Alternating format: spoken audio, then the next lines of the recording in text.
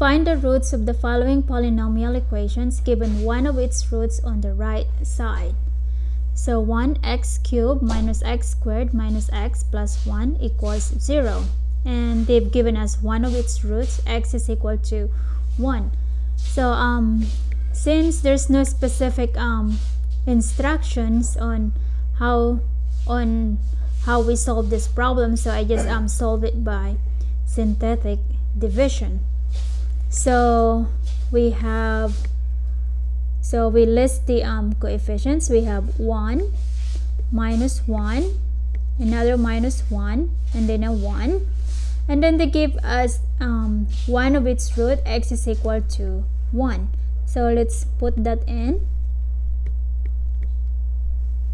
So we have 1, we bring down the 1, and then 1 times 1 is 1, and then this is 0, and then this is 0, because 0 times 1 is 0.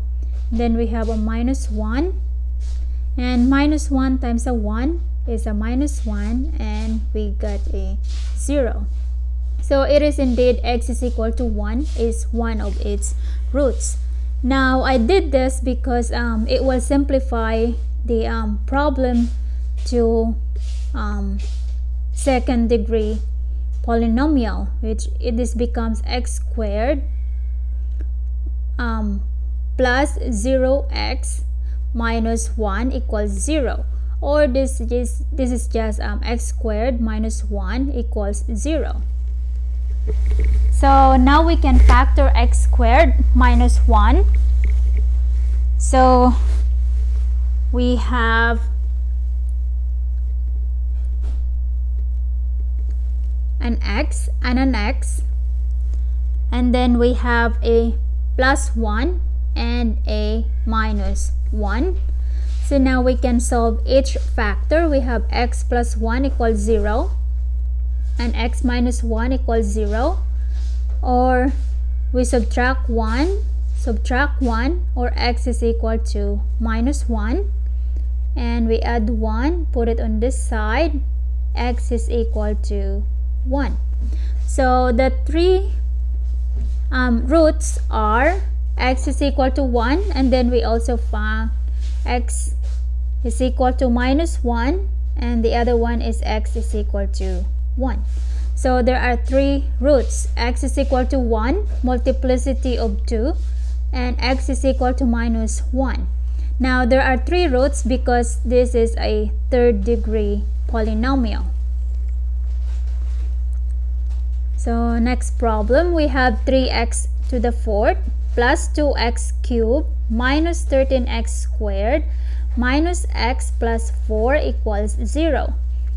And they give us one of its roots, x is equal to negative 2.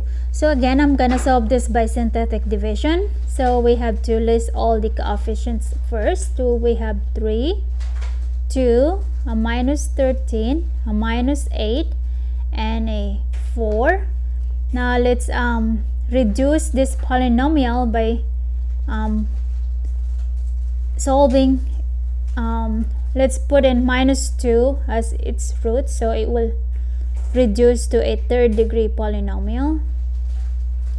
So we bring down the 3, and then 3 times a minus 2 is a minus 6, and 2 minus 6 is a minus 4, and minus 4 times a minus 2 is a positive 8, and 13 minus 13 plus 8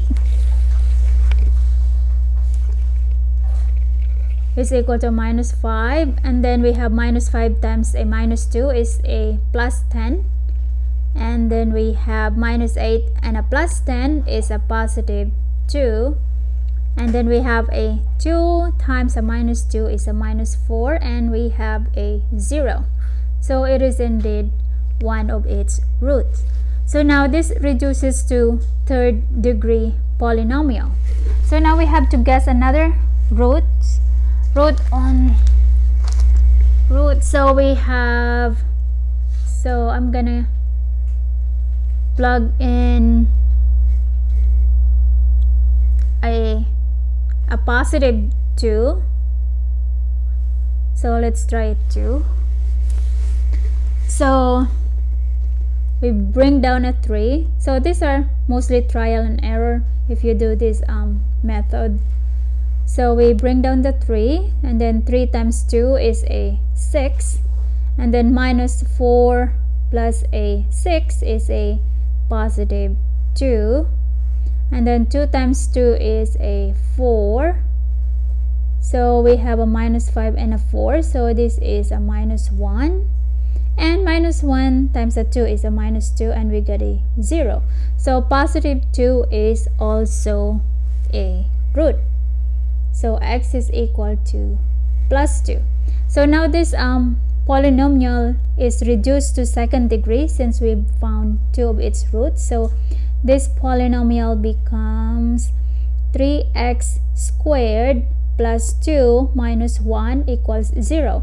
So now since it is a second degree equation, we can probably factor this. Is equal to 0. So we have 3x squared plus 2 minus 1. So we have a 3x and an x, and then see to get a 2. So this is a minus 1 and a plus 1. So we get, if we FOIL this, we get 3x squared plus 3x minus x minus 1, and this will so we factored it correctly. So now we can set each factor equals 0. So we have 3x minus 1 equals 0, and x plus 1 equals 0. So now we solve for x, so we put 1 on this side. So 3x is equal to 1, and then we divide 3. So we have x is equal to 1/3. Now this side we have minus 1, we have x is equal to minus 1.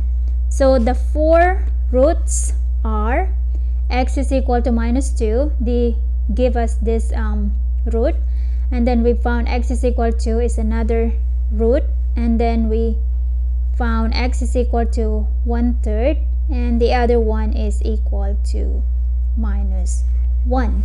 So there are 4 roots because this is a 4th degree equation polynomial.